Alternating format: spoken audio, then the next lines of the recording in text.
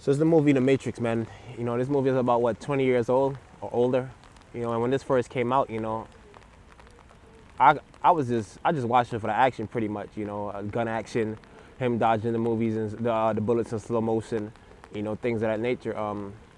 But, you know, you watch it again today and you see that it, you know, this movie was pretty deep, man. It was really deep, you know, it was before its time, you know, and it's still relevant today. And, you know, it's actually had a lot of biblical references too, man. You know, and you can see in this clip right here, you see this guy, you know, this slimy heathen, you know, this guy represents Judas, man. And, you know, he's sitting at the table with the wicked, negotiating a deal to turn in, you know, his, you know, the people in the circle, man, you know, that he called friends, you know, and that's what they're going to do, man. They're always going to use somebody within your circle, whether you believe it or not, to take you down, to betray you, man. You know what I mean? You know, somebody that's not strong, man. They think they're strong, but and actually they weak when you know what I mean, when that spotlight gets shined on them, you know, because they're all, you know what I mean, they're always carnal minded. But in this table, I mean, in this clip right here, you see that he's negotiating a deal with the wicked, and he's telling them what he wants. And it reminded me of exactly how these guys, you know, betrayed us. You know, they tell, you know what I mean, these guys told them what they want. You know what I mean? Hey, you're gonna get your record expunged. Hey, we could get you a new car. Oh, you know what I mean? We could get you some money. You know what I mean? Or whatever they promised them, man. You know, and they wanted, you know what I mean? They wanted us, man. That's who they wanted, you know? And they sold us out, man. You know what I mean? But, you know, they couldn't see the bigger picture, man. You know what I mean? You know, they couldn't see the bigger picture. And it's sad because this guy right here, he was actually awoken up to the truth, man. But he wanted to go back into the, you know, the false reality. You know, the fake world, man. He wanted to go back into the Matrix, you know, because the Matrix, you know what I mean, it wasn't real, man. It was just a fake program, but he loved it, man. He enjoyed it, and that's like a lot of these Freemasons and people that's awoken to the truth that have already sold out, you know. You know, they enjoy it, man, because they, you know, they already got the reward here on this earth, man. So they don't care, you know. They don't care, man, and it's sad, you know. So you're gonna see in this clip what I'm talking about, you know. Do we have a deal, Mr. Reagan? You know, I know this steak doesn't exist. I know that when I put it in my mouth, the Matrix is telling my brain that it is juicy and delicious. After 9 years, you know what I realize?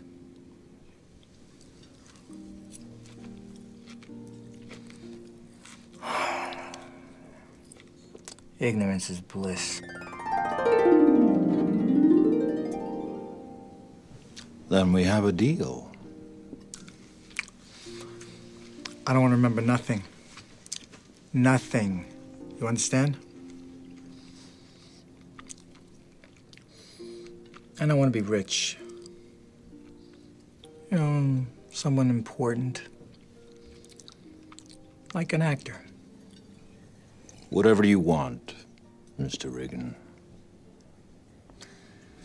Okay. You get my body back in a power plant. Reinsert me into the Matrix. I'll get you what you want. Access codes to the Zion mainframe. No, I told you I don't know them. I can get you the man who does. Morpheus. Well, in the last clip, you see that he said he's been awoken to the truth for about 9 years. You know, he knew the truth, and pretty much, you know, he wanted to live in ignorance, man. He didn't want to know the truth. You know, and in this ship right here, the ship that they were in, that to me, it kind of represented the wilderness, man. The wilderness. You know, remember when the Israelites left Egypt and they went into the wilderness?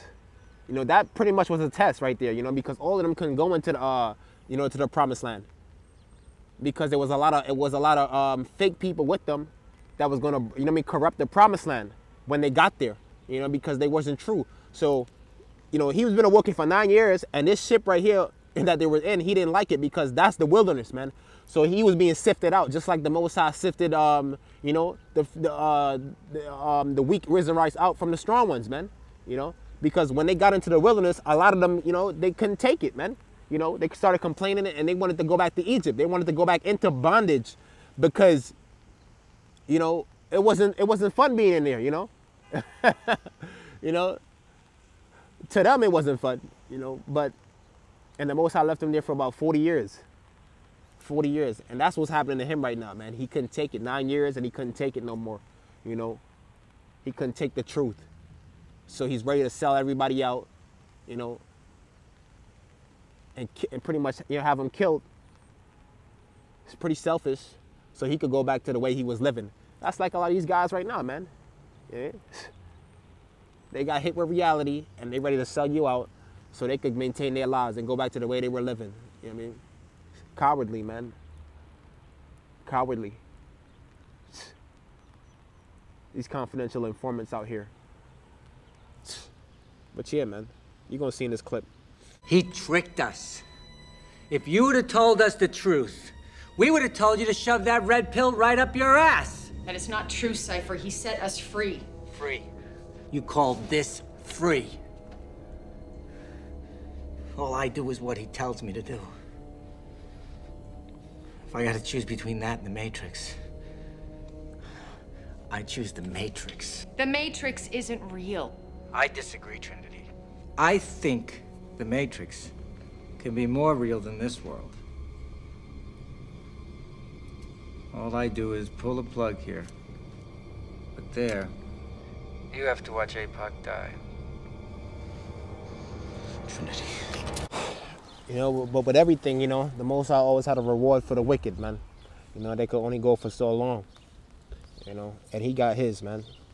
You piece of shit, you're still gonna burn.